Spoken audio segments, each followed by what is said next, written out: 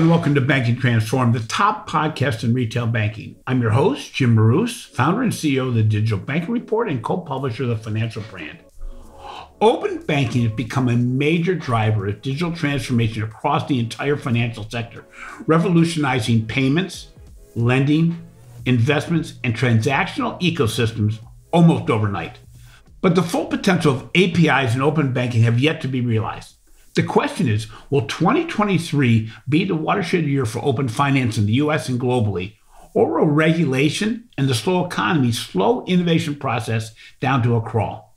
We have Ritesh Jain, Fintech founder, PhD, and advisor and previous CTO of HSBC in the Banking Transform podcast. Ritesh shares his perspective on the growth of APIs and open banking and what he expects to see in 2023 and beyond. Tough economic times will most likely impact investment made by financial institutions in innovation and digital banking transformation. That said, open banking still has a role throughout the entire financial services ecosystem, especially as we enter 2023.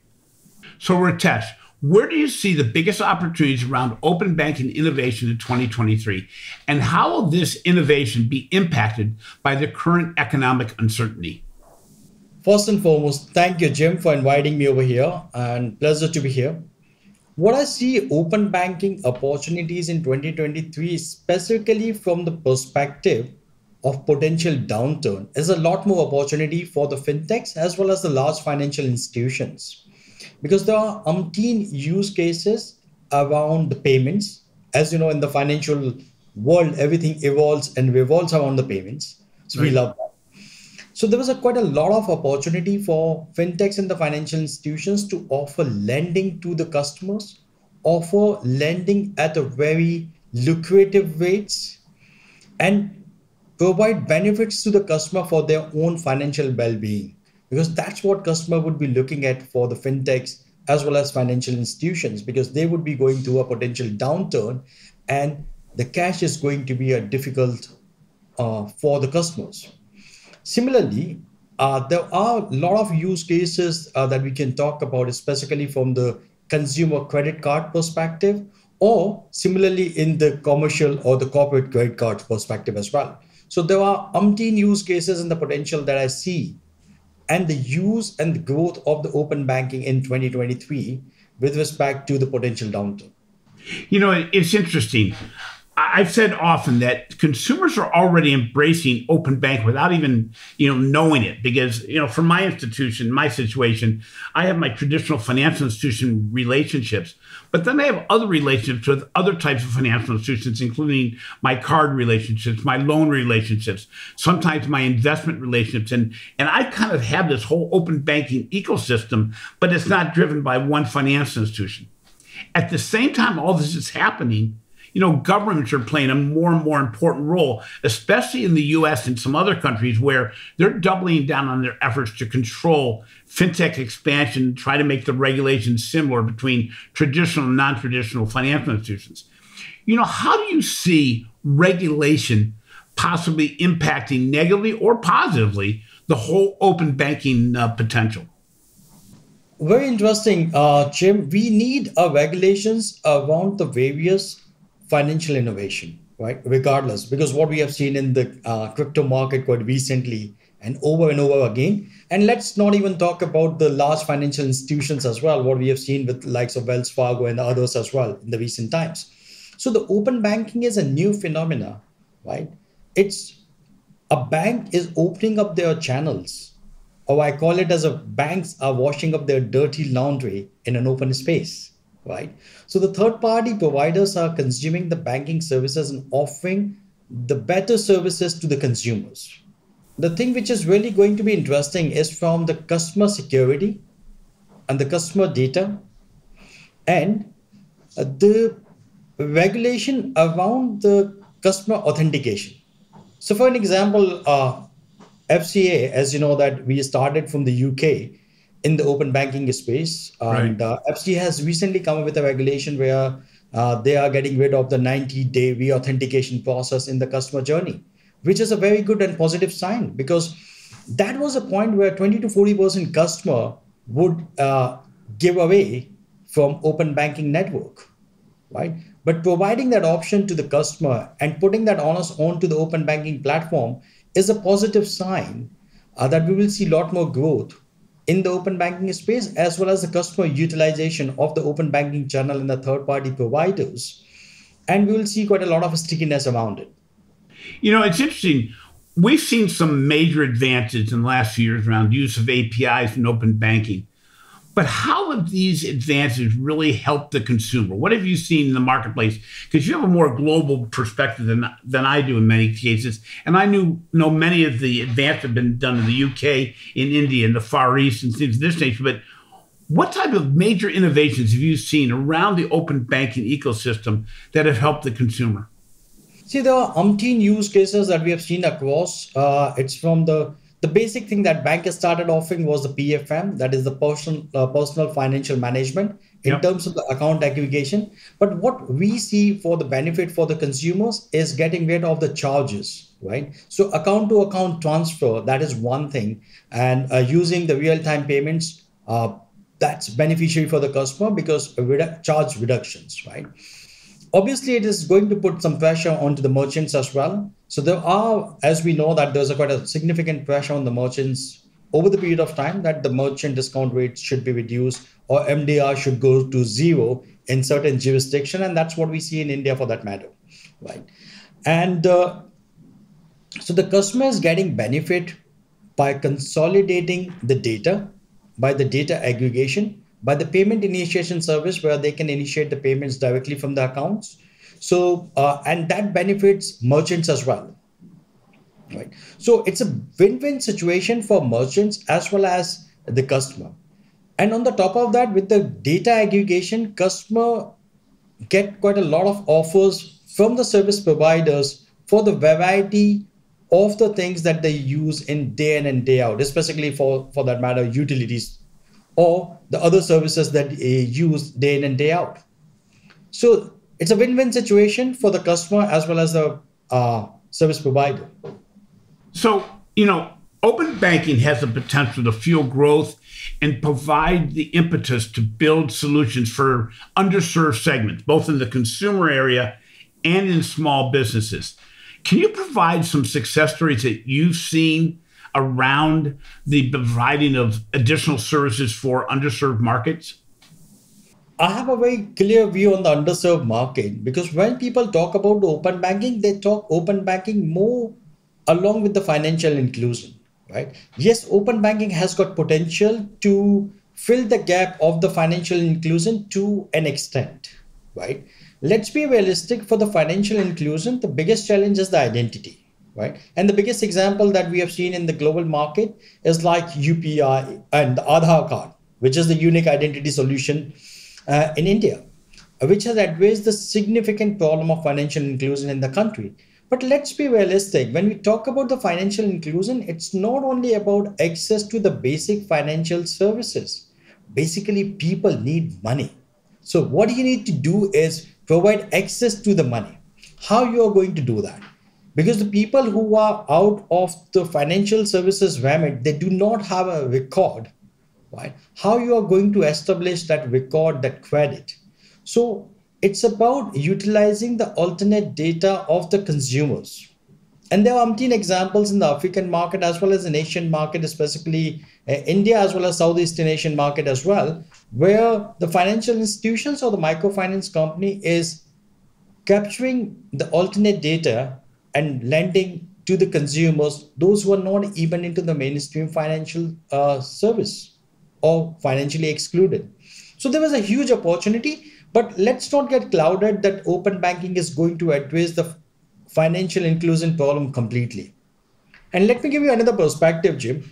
The interesting thing that I've seen in the financial inclusion side, the most of the countries that we talk about, right? Financial inclusion is growing at a rapid pace, but the challenge comes down to the financial literacy as well. So the financial literacy is becoming a lot bigger challenge than the financial inclusion. Right. And the second challenge is access to money. So by just providing a bank account is not going to solve the problem for the customers. You need to provide access to the money. It's interesting. You talk about access to money, and that brings up buy now, pay later, which is in a way an open banking solution. As we look at it now, I mean, if I had asked you this question 12 months ago, we would have probably said it's an overwhelming success with some asterisks as to, okay, maybe it's created its own problems.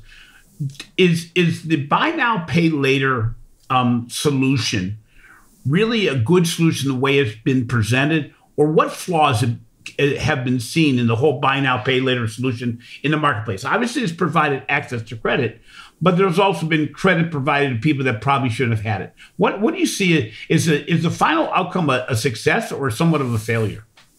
Thanks, Jim. It's a very interesting one again. So I had a very interesting conversation on buy now, pay later when it's colliding with the open banking, right? So the buy now, pay later, whether you talk about the buy now, pay later, again, it evolves and revolves around the money, right? It's the evolution in the financial services. And let's be realistic, it is nothing new, right? It has been existing earlier. And thanks to the digitization by the banks and the fintech and the financial services, they have reduced the friction, and as well as the retailers as well, right? They have reduced the friction from the customer journey, and the companies have took that as an opportunity to introduce a new product, which is embedded finance and the buy now, pay later, right? It is an excellent product, but at the same time, it comes with its own challenges as well. It removes the friction, but as long as you consider buy now, pay later as another credit agreement to the consumers, it's great. If you don't, then we are pushing people into a debt cycle. Right. We have already seen that with the debt, the growing debt in the various economies. For an example, like UK has 60 million population, 66 million credit cards in rotation, with over 60 billion outstanding credit card debt. And this is just the credit card debt I'm talking about. That is obviously minuscule in comparison to the US. At the same time, I'm privy to buy now, pay later, what with the right regulation around it. So if the credit bureaus are getting the data of the buy now, pay later, and it is considered as a credit agreement, it's great. Because ultimately, if you look into the who is making money out of it, the companies, those who are providing the buy now, pay later services, the merchant is taking the hit. Obviously, that is going to be passed on to the consumers, and the financial institutions who are backing up these companies as well, they are eyeing the top line growth. Similarly, like the credit card, right? It's a similar sort of business if you think from a different lens. So everybody is eyeing the top line growth, and they're hoping that customer would default. Yeah. It's a structure of the regulation, but also, it was easy to justify some of these models when the economy was strong. But, now that payment is difficult to make for some people, then it creates its own problems. When we look at open banking overall, it can be executed in many ways, including banking as a service, banking as a platform, and even embedded banking solutions. Which model do you believe has the greatest potential of those three? Thanks, Jim. As you said about open banking, and there are different model, and I call it as a revenue generation model as well. Like the banking is a channel, right? So what we are seeing, like a lot of banks, that they have got their own developer portals, like BBVA has got API_market, or the api.hsbc.com for HSBC, or the developers.barclays.com for the Barclays, right? Similarly, we have got a banking as a platform as well, likes of Bankable and the Members of the world, and the Soloist Bank, BBVA, Green Dot, and multiple others as well. On the other hand, we have got a distributor and the aggregator model as well. So the typical distributor model that we look into it as like N26, they were the early ones after the financial crisis in the market. Or the aggregator model, which is like the Plaid, Finicity, TrueLayer, which is typically open banking platform. That's what we call it. So the model that I'm seeing and which I'm seeing growth with is the banking as a service platform. We have discussed 17 times in the past as well that banks need to understand that they don't want to become a dumb pipe over the period of time. So what they need to really do is offer the services to the consumers as well as to fintech and build that ecosystem where they can flourish. I wouldn't say just survive, but flourish. Yeah. So the banking as a service model, at the same time, I see quite a significant growth in the aggregator model as well, with the new products and services coming out, especially in the UK market, like the VRP, the variable recurring payments. And so, yes, there's quite a lot of growth in these spaces. It's interesting because when we look at this, every bank is trying to take on an open banking platform, trying to determine if they should do banking as a service. And we saw in the research we just conducted as far as the way organizations said they're going to be structured, that a lot of organizations are trying to go to the embedded banking platform, are trying to change the way they deliver services. But do you really see, especially in the US where there's so many financial institutions, and you mentioned that it's a way to help financial institutions flourish, but it's just really a way to help all financial services firms flourish. In other words, does the open banking platform actually cause a consolidation of the marketplace where there'll be less survivors, mainly because there's only so many people that can play in the open banking field? So yes, that's what we are going to see sooner rather than later in the market, right? With the potential downturn as well. I wouldn't say just in the open banking, but overall in the fintech sector as well. The biggest challenge for the fintech sector. So whether it's a fintech or the financial institution, they have got their own challenges, right? The set of challenges. The financial institution, they struggle with the agility and the go-to-market, churning out the product quickly, and the culture. But at the same time, they have got significant amount of customer base as well as significant amount of wealth or the capital. Fintechs are nimble, but at the same time, they don't have capital. That's what they need. And the cost of capital is significantly higher. Similarly, the customer acquisition cost is significantly higher as well. So the challenge that they are going to face during the downturn, it is you will not be able to get more customers, right? The beauty is going to lie in how you're going to retain your customer and serve them better. So it's going to be a tough competition during a potential downturn between the fintech and the financial institution. They got to work together. And we will see quite a lot of cash-rich fintechs and the financial institutions would be out looking for the cheap deals. So we will see a consolidation in the market overall. But as you rightly said about the open banking as well, yes, there was a limited market, and that's why we have seen quite a lot of interest from the payments companies as well as the financial institutions in the open banking players. Whether we talk about the fallout deal of Plaid or Visa earlier, or the Finicity from the MasterCard, or the other deals as well, because it's very simple. Whether you want to invest that much time in building something, or if you are deep pockets, go and buy it, right? So build or buy the solution. So yes, there's a significant potential for the open banking, as well as we will see a consolidation of the open banking platforms sooner rather than later. On the other hand, with and you referenced it, in the economic situation we're in right now, a lot of fintech providers have to look at new funding mechanisms, have to look at new ways to grow, because certainly the marketplace for VC capital is not as strong as it was a year ago even. So I think, on the other side, do you believe that we're going to see a whole lot more partnerships between traditional financial institutions and fintechs, and even maybe the acquisition of fintech to grow this open banking platform and to spur innovation in open banking? Definitely, Jim, that is the way forward. And that's what I was referring to earlier, that in the potential downturn, we will see quite a lot of partnership. And that's what we have been seeing and talking about, that banks and the fintechs need to work together because they have got their own set of challenges as well as the positives as well. So if they work together, that would be a best combination, right? So the open banking platform or the fintechs can spin up the innovation at a faster pace. Mm-hmm. But let's be realistic on the other hand as well. The large financial institutions, right, they are gearing up for the competition, right? Whether it's from the culture, building up the innovation centers, or the digitization, right? So I always say this, that fintechs has worked as a catalyst for the large financial institution to flex their muscles. Like cryptocurrency worked as a catalyst for the CBDCs, right? So yes, the fintechs, we can see that as a competition, but they would be better off with the partnership and building products and services together, or building as well as rolling out, and they can get benefit of the customer base of the large financial institutions as well as the capital.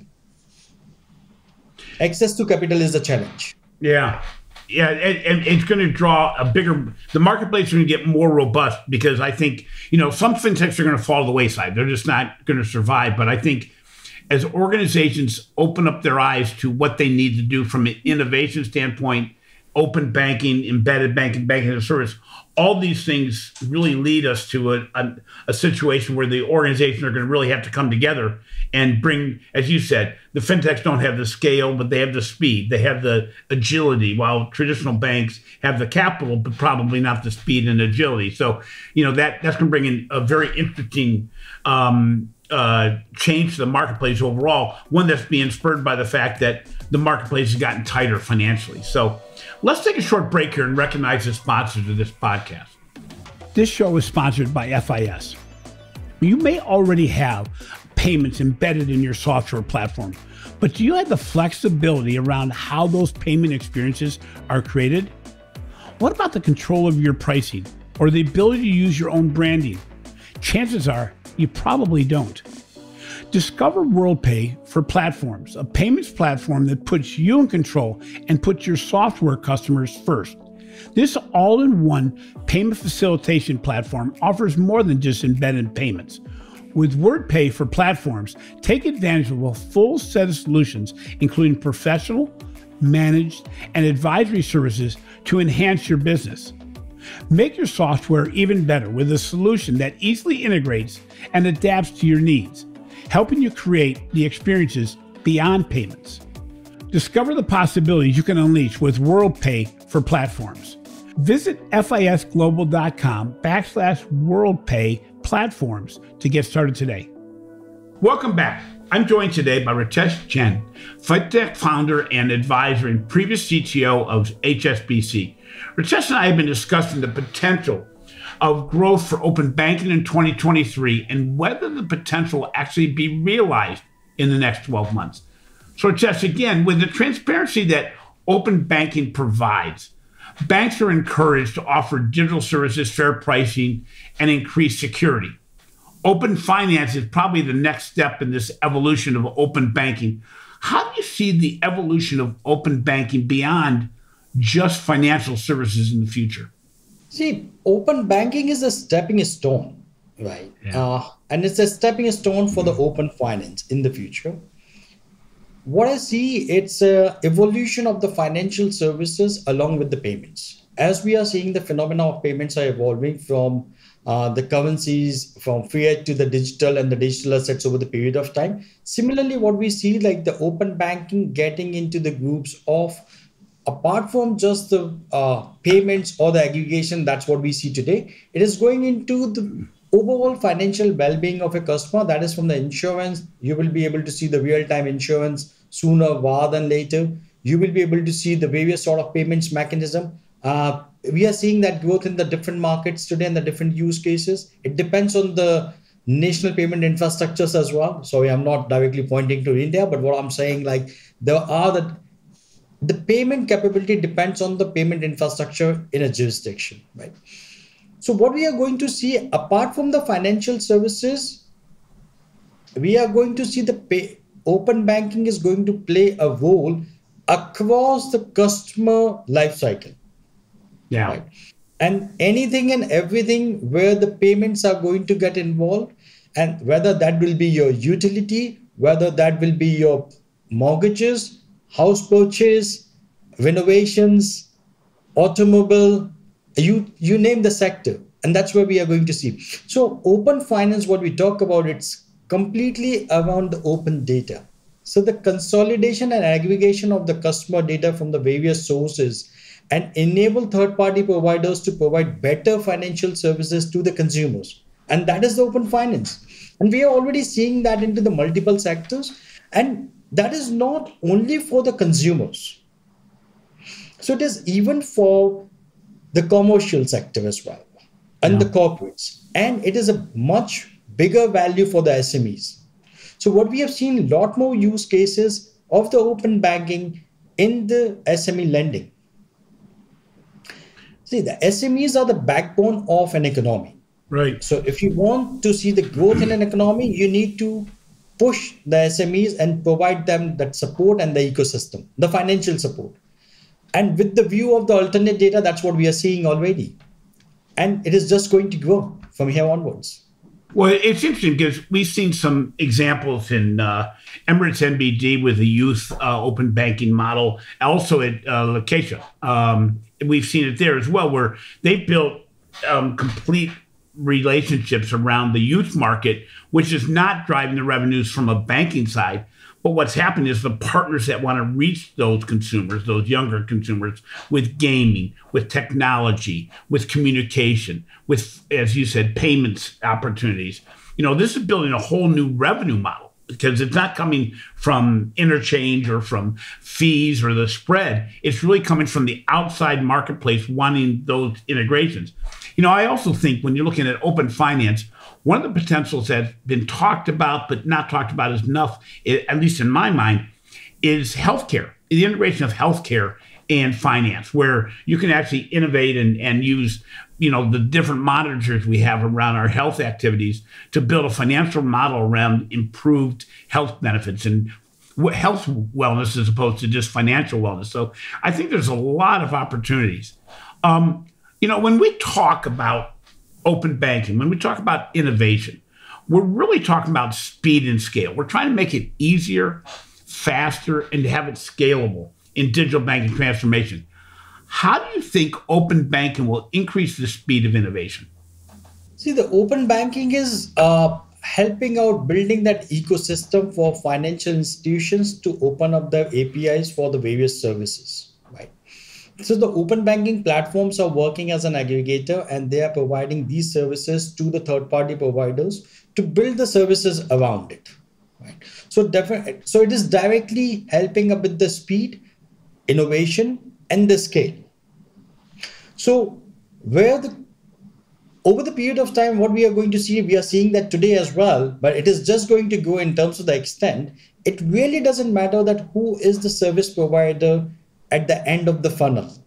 The matter is from where you are accessing the service. And that's what the future of the open finance that we are going to see, whether the real-time insurance, the real-time payments, the real-time access to the services, the technology, the music, you name it, and it will be there. So what we have seen, the concept of the super apps in the past, I see this more from the open banking perspective by utilizing the data from the various sources and providing the value to the customer for their overall financial well-being.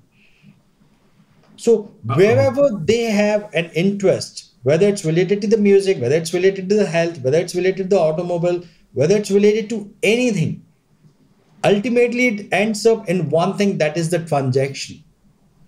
So the open finance will be able to consolidate all those transactional value to the consumers and provide the value. So we are going to see a significant scale of that. And just to give you an example about UK for that matter, in 2020, we were looking at the open banking users around 1 million or so. And by last month, we have seen the open banking users are around 6 million. So it has grown exponentially. And if you talk about I wouldn't say just the open banking, but I would say the infrastructure. So there are umpteen examples of the infrastructure growth in the payment space or the open network space where you are building that ecosystem. We have seen that. The best example, if I can give you, is the NPCI, the National Payment Corporation of India, the UPI, the Unified Payment Interface, which led and fueled the growth in the economy by democratizing the payments. Or, for an example, FedNow. So, Ritesh, where do you see, as you look to 2023, where do you see the most emphasis being around open banking? And where do you see the biggest advancements being made? What do your prediction for 2023? What do you see in the world of open banking? See, in the open banking, or what I see in 2023 is the growth in the use cases, especially in the lending space, whether it's in the retail lending, the credit card space, the consolidation of the credit card. I wish I could tell you more, and I will be able to tell you more in a quarter or so, that what I'm doing in open banking space, in the credit card space as well. Right. So, at the new product innovation, right? So we are going to see a lot more use cases, especially given the focus of 2023 and the potential downturn. We are going to see a lot more use cases evolving around the lending space. The second thing is providing the value to the consumers, whether it's from the whether consumers going to the music festival, or whether they are utilizing the utilities, or whether they are using any services, providing value around that. So you will see a lot more providers, the fintechs, coming up in that space where they would like to serve the customer and making their life easier as well as the cost effective. On the other hand, in the broader term, what I'm saying, there would be a lot many. It is not just the open banking, but from the payment rails perspective as well, we will see a lot more payment rails coming for the cryptos, and we will see Web3 and Metaverse are a lot more used words in 2022. We will see that is growing as well. But specifically in the open banking, I have got a lot more expectation in the commercial banking and the SME space, rather than just the retail customer. There have been quite a lot of focus on the retail customers, and there's a slightly less work done in the commercial space. That's where we are going to see the focus. We have already seen in the retail space where we are talking about the early salary. You can drop your salary at any point of time. You can change your service provider at any point of time with the better values. And credit space, you can get a better credit than your credit providers. You can consolidate all that. We have seen these sort of use cases which are already in progress or already exist in the one or the other economies. We are going to see growth in those as well. It's going to be interesting as we get to 2023 because, we have these economic headwinds and tailwinds. It depends on what way you look at it. As you said, it really provides a bigger opportunity for open banking, both because of the partnership with fintechs as well as the striving for better efficiencies and effectiveness. Also, as you said, in the corporate and small business area. But as we look at open banking, the potential gets bigger and bigger. Do you see a movement from open banking and open finance to the emergence of super apps, at least by the big financial institutions globally? Yes, that's absolutely right. I definitely see that. It was years back, and I was consulting one of the large bank, and it was basically at that point of time we were building a super app. Right? Now that is the way forward. When you think from the open banking, as I said, that is the stepping stone. What do you really want to achieve? You want to get the 360-degree views on a customer profile, on the customer. You want to be conscious, as well as you want to provide the contextual services to the customer as well. So what is the best way forward is bundling and unbundling of the services. And that's what we are seeing in the banking space. Right? So I definitely see that the large financial institution has got opportunity here to utilize the open banking as well as the open data platforms and the data that they hold. I wouldn't call it open data platforms because that's a lot bigger to chew at the moment. So utilize the consumer's data, which they're already yearning to get a 360-degree view, and provide the better services. Because customer will be going through a difficult time in 2023, and it is not just about 2023, in the future as well. If the financial institution provider can provide the better value, they don't have to look outside. So finally, as you look forward and we look at this big data and all the information about the consumer, there's still a question as to who will be at the center of the open banking or open finance solution. Will it be a financial institution or will it be a big tech company or somebody else? Where do you think the ownership, if there is such a thing as ownership, of the open banking relationship will end up? Is it going to be the big tech or is it going to be a fintech or a bank? Jim, I know where it's going. We have seen quite a lot of movement from the big techs recently as well in this space, especially around payments. A long back, it was quite a few years back, I said Starbucks is a fintech. And Yeah. people are like, why Starbucks is a fintech? I'm like, they hold a significant amount of cash of the customers. Oh, yeah. And we are seeing the reality. We have seen from Apple in terms of on-tap Yeah. card tapping facility, right? Applications working as a pause. Now, what we are going to see, so who should be more worrying, right? Whether it's the fintech or whether it's the financial institution with the big techs. Right. So I would say it's going to be a very interesting market, right? For the large financial institutions with the growth in the big techs as well, because the big techs probably, I use this word as a very cautionary as well, that they wouldn't want to get into the mainstream finance. At least that's what they claim.